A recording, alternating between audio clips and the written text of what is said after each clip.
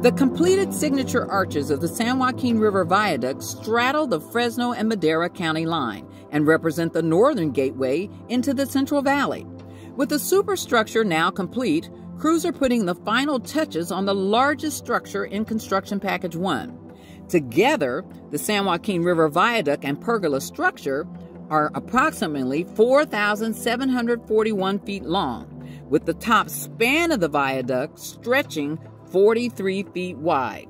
The 210-foot arch span over the San Joaquin River is supported by 20 precast floor beams. Technically, the cast-in-place arches act as a suspension bridge support for the bridge deck.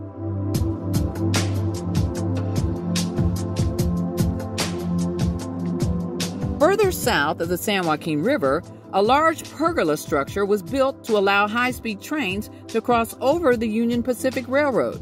A total of 198 girders form the foundation of the lid of the pergola structure. Each girder weighs 156,000 pounds and are 121 feet long. In North Fresno, crews are hard at work at Veterans and Golden State Boulevard, part of the second phase of the City of Fresno's Veterans Boulevard Interchange and Corridor Improvement Project. When complete, the Veterans Boulevard project will include a grade separation, taking traffic over the Union Pacific Railroad, Golden State Boulevard, and future high-speed rail lines. The City of Fresno Improvement Project is partially funded by the California High-Speed Rail Authority.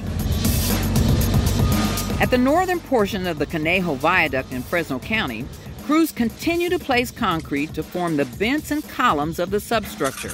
To the south, crews continue to erect column flares. That's the portion of the column that supports the superstructure. When complete, the 2,000-foot Conejo Viaduct will carry high-speed trains over the BNSF rail line, Conejo, and Peach Avenues. At Avenue 144, TULE River Viaduct in Tulare County, crews from Martinez Steel are tying rebar for a multi-cell reinforced box culvert, a structure that will allow water and wildlife to cross below the high-speed rail alignment. More than 800 cubic yards of concrete will be placed for the base of the culvert. To the south, crews have begun paving for what will be the temporary State Route 43. In February, crews broke ground at the Dover Avenue overcrossing in Fresno County. Currently, crews are hauling roughly 800 to 900 truckloads of dirt every day to form the slopes of the future overcrossing and grade separation. When complete, the overcrossing will take traffic over the future high-speed rail lines and will span 2,816 feet long and 870 feet wide. At Mountain View Avenue in Fresno County, crews are working on reconstructing and relocating the Elkhorn Ditch with the installation of a precast box culvert.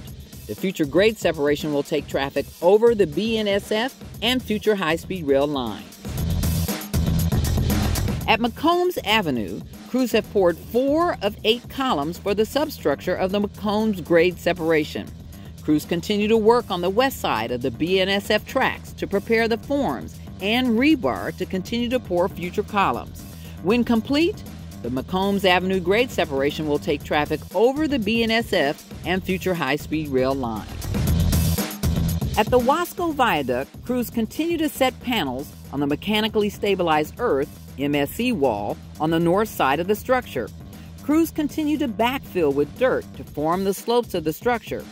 At the top of the north side of the structure, iron workers are tying rebar to form the box girder section, as well as the bent diaphragm and anchors of the superstructure. At the pergola section, crews recently completed a utility relocation, allowing crews to get to work on the center portion of the structure. Crews have placed concrete to form the columns for the center span. Further south, precast panels continue to be installed to form the deck of the structure. Surveyor crews on top of the overhead portion of the BNSF right-of-way mark the necessary points needed to bring the WASCO Viaduct together. Just below the edge girder, crews are working on the finishing of the exposed surface. Crews are keeping up the pace on high-speed rail construction. Expect to see a lot more in the coming months of 2021.